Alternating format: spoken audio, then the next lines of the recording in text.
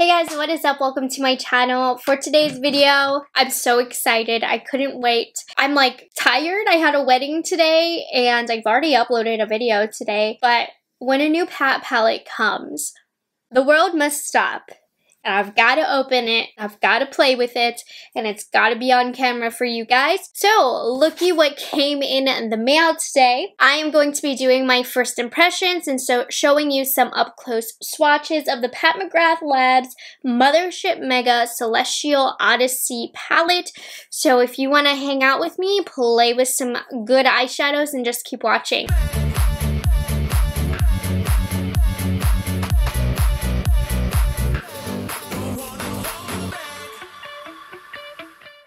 Hi guys, if you're new here, my name is Morgan. I am a product knowledge enthusiast. I just love knowing anything and everything about all the new makeup on the market and sharing my thoughts with you guys, particularly Pat McGrath. I'm so pumped. For those of you wondering how I got my palette so early, I just live close to their shipping center. It must be a few hours away because this came overnight, which is crazy. But let's get into the details of this palette. So this is the big palette in Pat McGrath's holiday collection. It's $78. This launched yesterday. And if you are planning on ordering this palette and have not yet, make sure you use the code MEGA10 at checkout. That will save you 10% off of the palette. So don't forget that, because I always forget that. Now, for those of you asking, the rest of the holiday items are not available. She did this last year. So she released the big palette first, and then the rest of the items in the collection are going to be in a separate launch. I'm sorry, in my most recent Celestial Odyssey video where I did some chat about the collection, I did not mention that. And I didn't mention that because I completely forgot. But yeah, super annoying. So I don't have a date yet as to when the rest of the collection is going to launch. I am about as in the dark as you guys are. So if anybody has a date for that, make sure you comment down below. But that's nice. That gives the main focus on the palette for me and makes this a better review because we can just focus on this.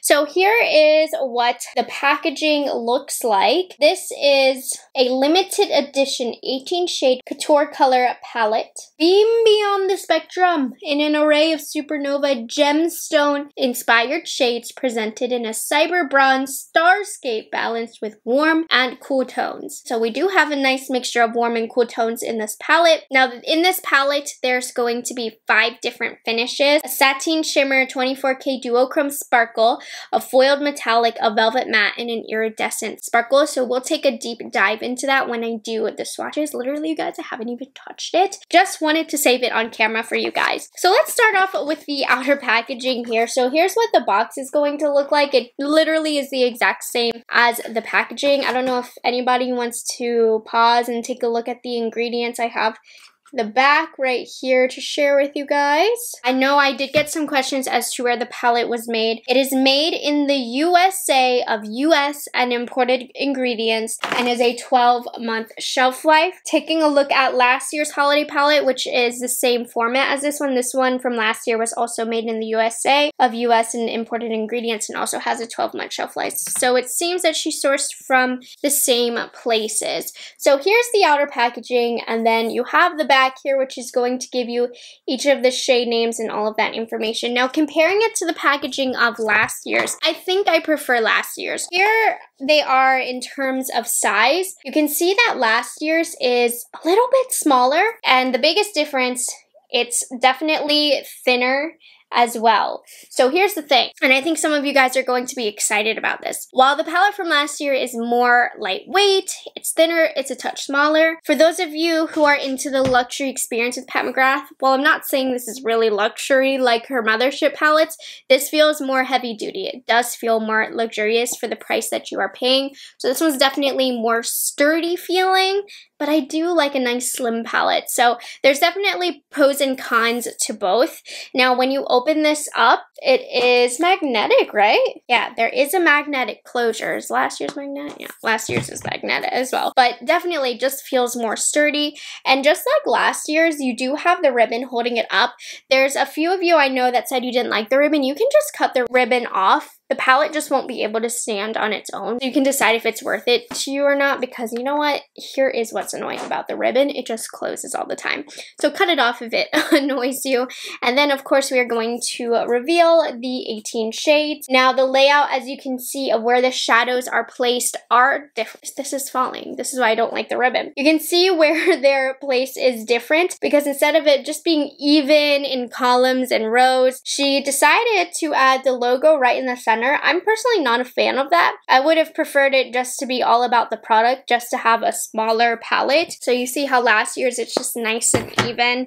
It's extra, and you know, luxury is extra, but I just personally don't prefer it, but that's just me. Anyways, take a deeper dive into the colors here. We're gonna swatch row by row here. I just want you guys to get an up close of each of the shades. Since the time that I'm filming this, I haven't seen any reviews up, and it's pretty early, so I do want you to really look at each color and really look at each formula. If you're new here, I know I'm doing a first impressions, but I'm very familiar with Pat McGrath and Pat McGrath's formula, so I'm not afraid to tell you what's up, and I know my stuff even if this is my first impression. But of course, make sure you're subscribed to my channel, because I will be updating you as I continue to use this palette. I'm gonna do a 3 looks 1 palette next week that will be up, so stay tuned for that. So I'm gonna zoom in, I'm gonna change the lighting a little bit so that you guys can see the color a little bit better. So come on closer, let's swatch.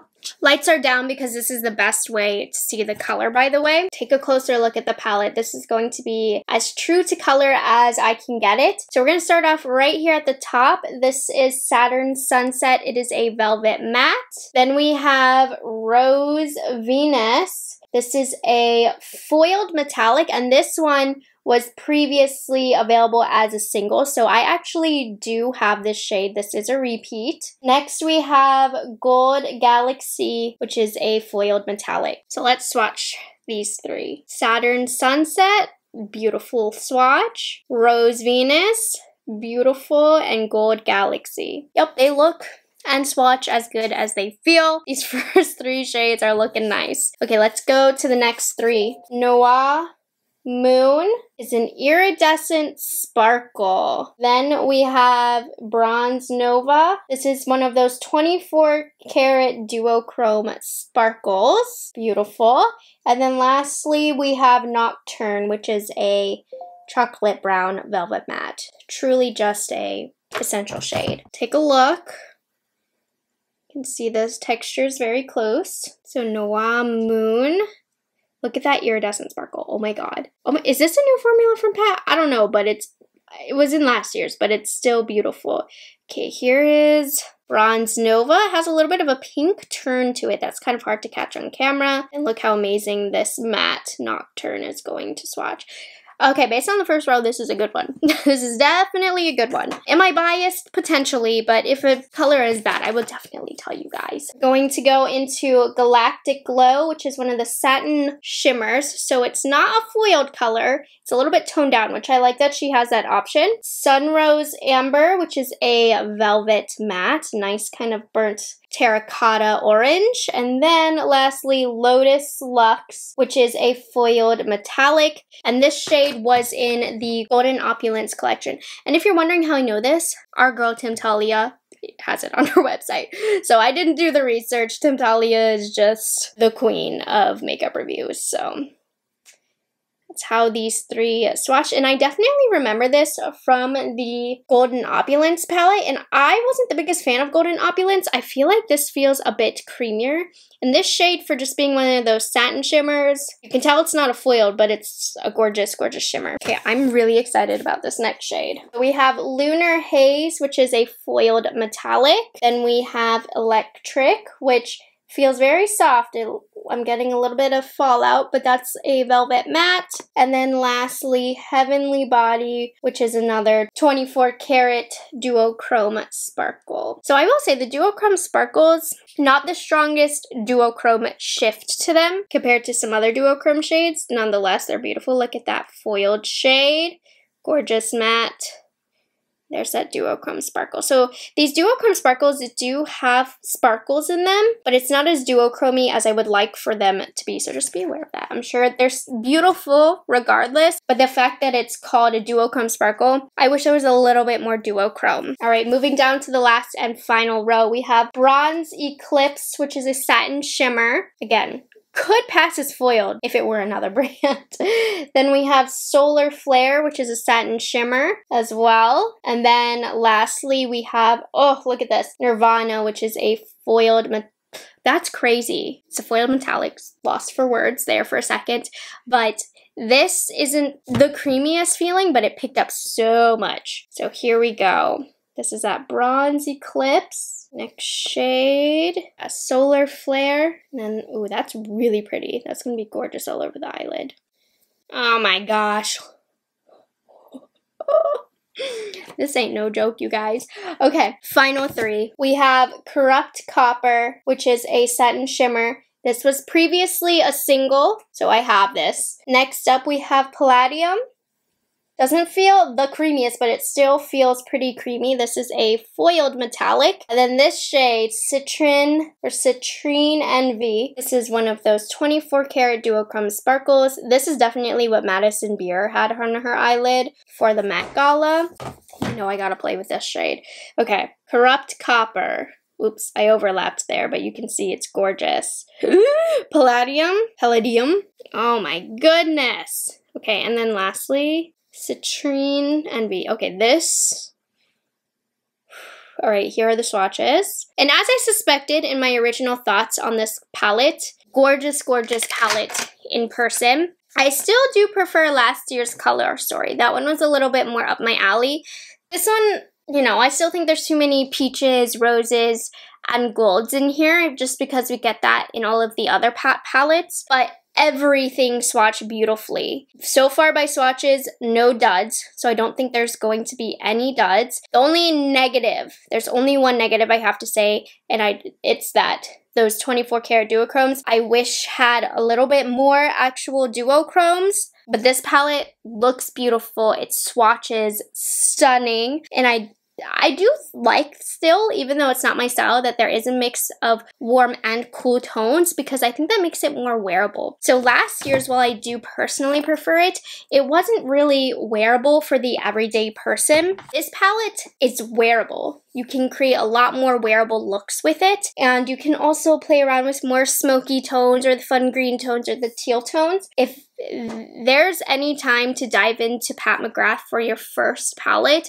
this is a great one because it has warm tones, cool tones, different textures, and it's wearable as well as something that you can be creative with. So for a beginner Pat palette, one of the best values. All right, so we've seen the swatches. Are we not in love?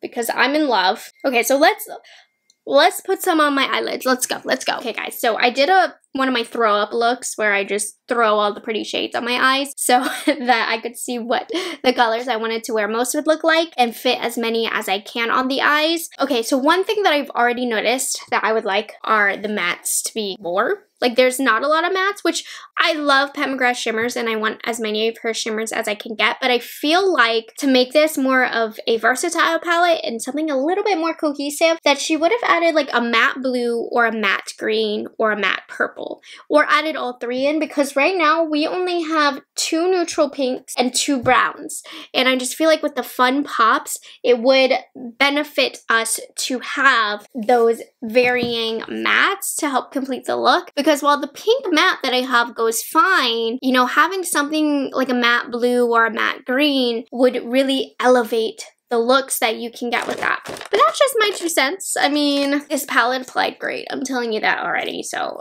just hold your horses. It's coming. Wayne Goss number 3, and we are going into Electric. This matte is a little bit powdery. You are going to get some kickback. Tap off your brush, but the amount of pigment you're going to get is going to be insane. Okay, I'm going to wipe this brush off. I'm going to use it again. We are going into Saturn Sunset. This is going in the outer half of the crease. For some depth, we're going into Nocturne. And Pat has the best chocolate browns I've ever tried. Do you see that pigment? And it's going to blend out well. So we're gonna leave it like that. And I'm using my fingers for the lid shades. We're going to start off with Lunar Haze. This has almost a very slight silver lilac tone to it. And I'm applying this to the inner third of my lid. Look at that. Do you see that pigment? It's super soft, really beautiful. And in today's look, I definitely needed to use Citrine Envy. And this shade, it's as beautiful as it swatches. The glitters in here are so fine and they're so reflective when the light hits. Look at that. There's so much dimension in the glitters on this. I know it looks a bit messy. We will clean it up. Don't worry. My big fat fingers are making a mess. And then I absolutely, positively had to use Nirvana. This one isn't quite as pigmented, I would say, as the other two. It may, like, it can stand on its own. Don't get me wrong. It doesn't need a base. But if you have, like, a teal matte and you put this over top, it's going to be insane richness. So in terms of getting the prettiest look, that's what I would have done. And then I'm going to take a brush and just blend the shimmers into the pink crease shades. Again, you see what I mean when I say this palette would benefit from having a teal or a green or even a purple. Just need that just to make everything a better transition, but gorgeous. Okay, in the lower lash line, I definitely just seized the opportunity to play with some other colors. Galactic Glow's going first. This color is really, really pretty. I think if you're applying this to the lid, use your finger because the finger will definitely apply the best opacity wise, but you can see again the dimension in that shade. Lotus Luxe is next. I'm putting this in the middle of the lid and you can see how that changed the look. They don't look the same. Really pretty. And then lastly, we're using Bronze Eclipse. And this is going in my outer corner like so. So again, remember this look is a bit of some shadow barf, but I wanted to play with a lot of different shades. Oh, it's so good. Okay, I'm going to do liner and lashes and it will come together. So I'll be right back. I am mad I've downplayed this look because it's a gorgeous look no matter what. Ooh. And if you're wondering what this gorgeous, juicy sparkliness on my lips is, it's Pat McGrath Lust Gloss and Carnal Desire. But here is the final look with lashes. Oh my god, I really love it. Okay, let me zoom out and I will give you my final thoughts. You guys, if you couldn't tell, Pat did not disappoint me. I think the quality in here is phenomenal. There is not a single dud in this palette thus far that I've tried. I think the color story allows for a lot of variety, and I really do think that a lot of you guys are going to love this palette. You know, I still honestly do prefer last year's color story, and I would reach for this palette more probably.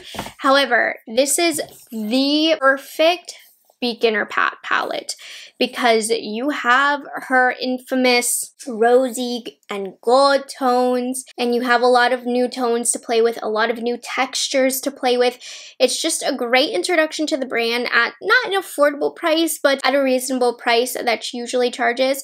But even then, if I'm saying, you know, it's still not my favorite palette, I like last year's better, I wish there were a few different matte shades in here. Regardless, I still love this palette. It's amazing. The looks that I'm gonna get are gonna be so fun and so beautiful, and I'm very, very happy with this palette. So for those of you who are waiting for my review, just to make sure that this was going to be worth it, it definitely is worth it. The quality is great. It won't let you down. Yeah, so that's all I have for today's review. I'm really, really excited about this palette. She did a fabulous job, and I surely cannot wait to create more looks with this palette, so keep an eye out for that. So thank you guys so much for watching this video. I hope you enjoyed it. If you aren't subscribed to my channel already, I would love it if you would consider taking the time to do so, and I will see you all in the next one. Bye guys, have a good one.